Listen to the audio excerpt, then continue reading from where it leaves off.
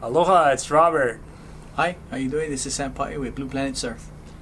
Okay, welcome to number 2 of our stand-up foiling tutorial. Today we're going to talk about how to catch the wave, which can be one of the hardest parts in the beginning. We're going to do a quick summary and then we're going to go more into depth. So the quick summary is, first of all, find a good wave that's good for foiling. It should be uncrowded and be like a nice rolling gentle wave. Then get out there and wait for the good wave to come to you. Wait for a good set wave that you can catch. Then what I like to do is quickly glance down at my feet where they are in relation to where I want them to be, and then I jump into this surf stance or into the stance where I want my feet to be. I paddle on my front side to catch the wave. As soon as I feel the board accelerating and lifting a little bit, then I unweigh the foil, kind of lift it up and try to engage the foil so my whole board takes off and lifts off, and I'm riding on the foil. Yes. So one of the key things too is before you guys go out into the surf or before you plan on going out, take a lesson behind of a boat. Yeah. Learn how to feel the foil, controlling the foil once the foil comes up, and try to keep it down or bring it down so you'll be able to understand what the foil is doing. Then once you start to go out into the surf, then you start looking for those real small, soft waves, the waves I like to call the bunny hills, which is the best part of the wave to catch. Yeah, so ideally you want to take that lesson first behind a boat, and then also just put everything together, make sure everything's safe and your equipment is properly installed, and then just paddle it in flat water a little bit. Make sure you're comfortable on it. You have good directional control. Watch the part 1 on how to paddle your board straight or control the direction of the board. That's really important.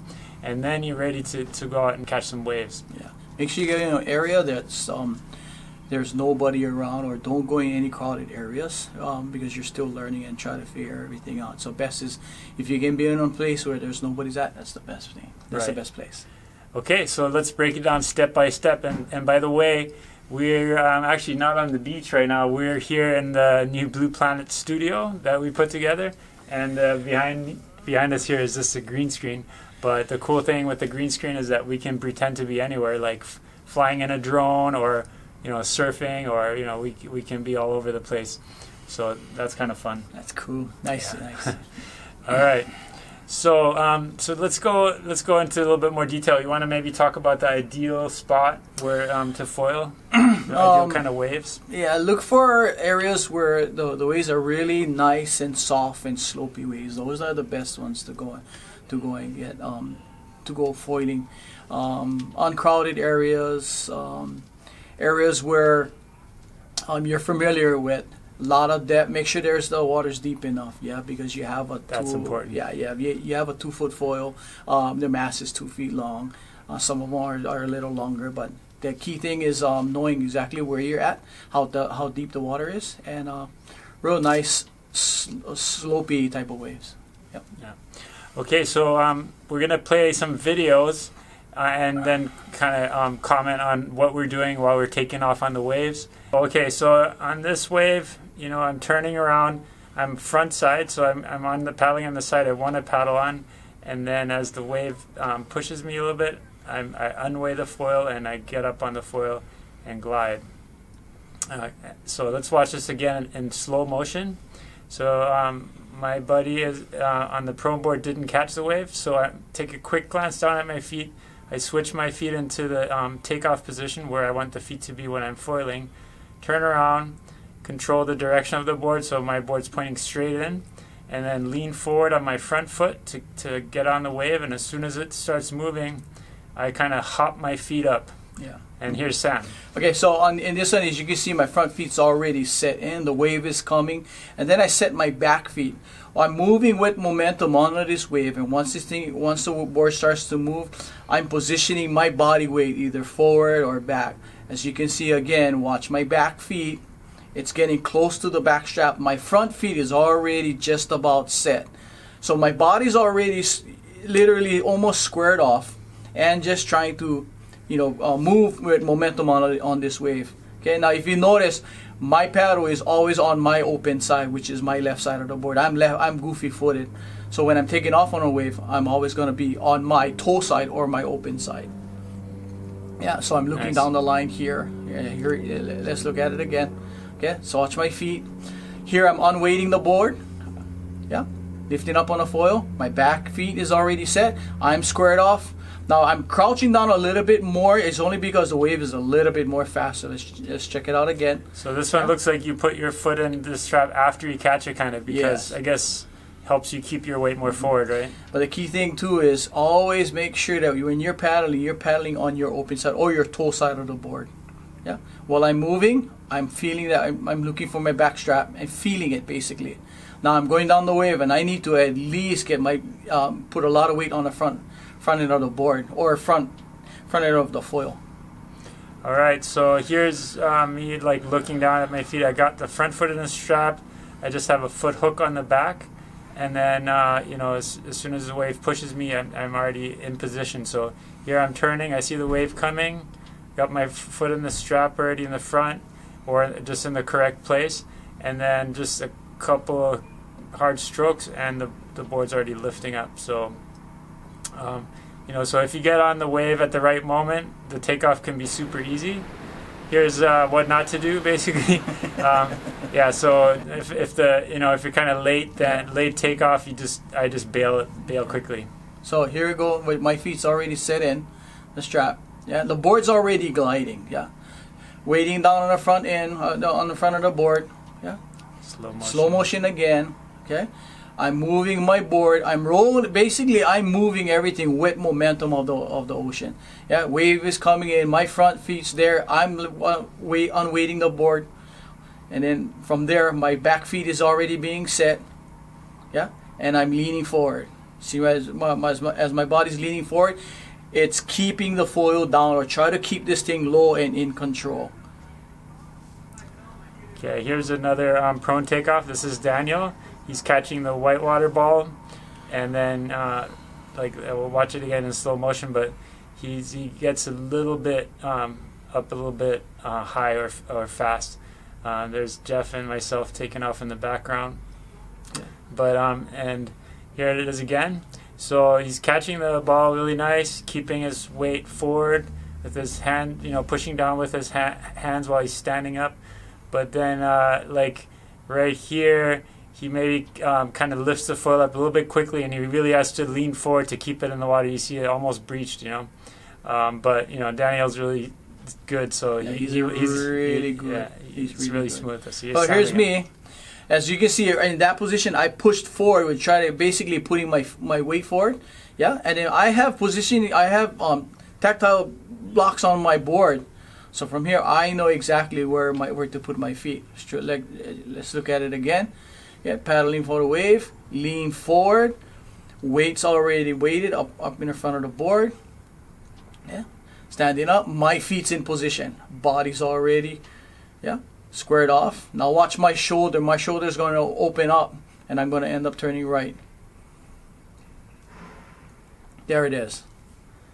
Okay, so I think here we have a couple more. Oh, here I'm paddling on my back side, so what I do is I kind of turn a little bit further and then just switch to my front side, so that way I can have the paddle on the right side when I take off. And so here it is again. I think, yeah, so I just kind of turn from back side to front side, so during the takeoff I got the paddle on my front side. It makes it a lot easier to have the paddle on your front side. Definitely don't want it on your back side. I think that was it for the videos. Okay, so one of the hardest parts when you're taking off in the beginning is just placing your feet in the right place. You know, it's a little bit different from regular stand-up surfing, where you can sometimes catch the wave in a parallel stance and then kind of shuffle into a surf stance. Really, ideally, you want to be as close as you can already to your center line of your board, and it's really important to be centered over the middle of the board, because if you're slightly off to the left or right, as soon as the foil comes up, you'll lose your balance, and that's where you can have those falls where you fall on top of the foil, right? So the foot placement is really, really critical. And I don't really recommend using foot straps right away in the beginning. It's safer not to have foot straps, I think. but you need to have a clear indicator of where you want your feet to go, basically, right? Yeah. So what I usually do is on my prone board, I have a piece of deck pad, a tactile area where I can basically feel where my feet needs to go. Yeah. My foot span is usually about 26 and a half, 27 inches. So my my front of my deck pad to the back of my foot spacing, that area is right around 27 inches, 26 and a half. So that way when I get up, I can basically still feel where my feet needs to go. And once I feel that, and from that point, I square my body off, and I know exactly where my foot placement needs to be. Yeah, so the back foot, it kind of goes right on top of the back screw of the foil usually. You know, on our Blue Planet boards, we have a little arch bar underneath your back foot, so you can feel with your back foot where it's located on top of the mast, and then also if you're centered on the center line of the board. So that really helps to have a place where you can put your foot in. You know just from feeling that you're in the right place. On the front foot, you can either use visual or it's always better to have something tactile that you feel when your foot's on it. You know you're in the right spot, and you can confidently lift off with the foil. I also really like the foot hooks. I was using those for many months, like at least half a year before I tried foot straps again. In the beginning, I always got frustrated with the foot straps because I kept missing waves because I couldn't get my feet in the straps on time and took them off. And I liked using the board with the foot hooks better than with foot straps. It's also safer. But now I feel like, you know, just the foot straps really give you a lot of control of the board and the foil. So, you know, especially I'm using a longer mast now, and then just having the straps really gives you a lot of extra control. Yeah, I use foot straps. I'm used to using them now. When I first started, that's all I went with foot straps. But from that point, once you understand where your feet is and what part of the wave you're going to be at, if you feel uncomfortable with it, you know, you should learn how to get your feet out of it. Now I'm real comfortable where, you know, an area where if I know something's going to happen, then I'll take start positioning and start shuffling my feet out. So it takes some time to use the foot straps, but you can. I feel a little bit more control when my feet is really tacked down to the board, and I can feel control and control the foil once we start flying. Okay, so the next one we're gonna go and covering is taking off on a wave. When the wave, if the wave gets really steep, we really don't want to be in that position. Another thing too, that when we're surfers, yeah, what we do is when we start taking off a wave, it's only natural for us guys to lean back just to get the nose out of the water, so we don't, you know, pearl dive in a sense. However, in foiling, that's not what you want to do. You need to get onto your foil. You need to lean into be heavy on your front feet, so you can keep the foil down, keep the foil in control. So try to avoid steep waves. Yeah, and if it seems a little bit steepy, and if you're not too sure, I say don't even bother with it. But if you do come up to a point, you need to lean into your foil. You need to get heavy on your front feet, and you need to lean into your board. Yeah, so really lean forward and try to keep the foil from coming up too quick. But if you start going too fast, it's better to bail out before you shoot up in the air or whatever. Yeah. So if you realize you can't manage the drop, then just bail out quickly. And definitely that instinct to lean back when you take a steep drop is wrong. So you got to kind of relearn that one for sure. Keep this in mind. If something don't feel right, something don't sound right, something don't look right, it probably ain't right. Yeah. Bail away from the board, kick the board away, and come back again and reset yourself. Okay, so that's how you take off on the wave. So then once you're foiling, the next part is to make sure you find a nice line on the wave where you stay kind of high on the wave. You don't want to drop all the way down into the flats where you lose all your speed and drop off the foil. So kind of staying up higher on the wave, and then if you slow down, how to pump it and so on. So those are going to be our next parts of our lesson. So stay tuned and come back next time for our lesson number 3, 4, and 5, right? Yeah. One more thing about downwind technique. Like when I started foiling in downwinders, you know, people sometimes think it's easy to learn how to foil on a downwinder, but it's not. It's really hard to catch the bump, and you have to have a bigger foil. The foil has more drag, so you really have to work hard to get the foil to lift up from just catching bumps. It's really different from the way you do it when you're regular downwind paddling. You're using a shorter board, so you're really relying more on the lift of the foil to catch the speed to be able to foil. So a lot of it is just paddling at the right time. You definitely want to be frontside. You want to have your feet in the right place, and you just got to unweigh the foil and kind of really engage the foil to create lift. And then as soon as you the board just leaves the water a little bit, then you reduce the drag, and that's how you can get on the foil and then start to fly. Yeah, I tried downwinding foiling in Maui, and it was really hard to do. I was able to get up, however, you know, your feet got to be into position, you got to be squared off, and you got to make sure that you're paddling on your toe side or your open side of your board, and you really got to get the momentum going, and you know, unweighting your board, and so you can activate the foil. So downwind foiling, it's fun, but it's not as easy. So learning how to control the foil, lifting it up, unweighting your board, open side paddle, toe side paddling, all comes into play when it comes down to wanting to do downwind foiling. Yeah, so the good news is though, then once you get good at foiling in a downwinder, it makes the takeoff super easy in waves, because it's yeah, you just got that push, and you already, you know, you pretty much learn how to catch a wave, almost non-existent waves when you do downwinders. So when you go in a real wave, it's real easy to make the takeoff. Okay, so thanks for watching this one on takeoff, and the next part is on controlling the height on the wave and pumping and then turning. So stay tuned for our next episodes of our stand-up foiling series. And down below there's a subscribe button, so click that if you want to get notified of our videos. There's also a notification button next to it, the little bell, so click that as well.